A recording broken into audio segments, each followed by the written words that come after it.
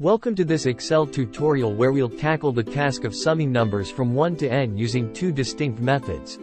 A formula-based approach leveraging the SUMPRODUCT function, and a hands-on solution using VBA. Let's kick off by exploring the first method. Let's see the first method, employing a formula based on the mighty SUMPRODUCT function to effortlessly sum numbers from 1 to n in Excel. Assuming that you supply a number 100, and you want to sum the numbers from 1 to 100, you need to create a formula based on the SUMPRODUCT function, the row function and the indirect function to achieve the result. To initiate this calculation, enter the following formula in a cell. Replace C1 with the starting cell reference and C2 with the ending cell reference of your desired range.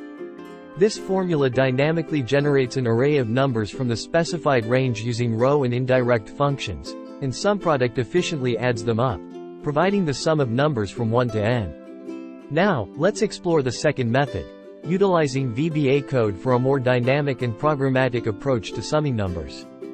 For a hands-on solution, open the Visual Basic for Applications editor by pressing Alt plus F11. Insert a new module by right-clicking on the left pane, selecting Insert, and then choosing Module. Paste the following code into the module.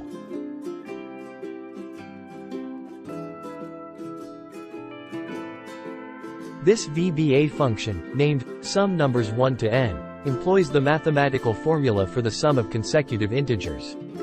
To use it, return to your Excel workbook, enter a cell, and input the formula equals sum numbers 1 to n, 100. Replacing 100 with your desired upper limit. Press enter, and witness the VBA code seamlessly summing numbers from 1 to n in Excel. This method provides a concise and efficient way to handle summation tasks programmatically within your spreadsheets. If you found these formula and VBA methods helpful in efficiently summing numbers from 1 to n in Excel, consider subscribing for more insightful tutorials. Explore diverse approaches to enhance your spreadsheet skills and stay updated on the latest Excel tips and tricks. Feel free to share your thoughts or questions in the comment section below. Thanks for watching.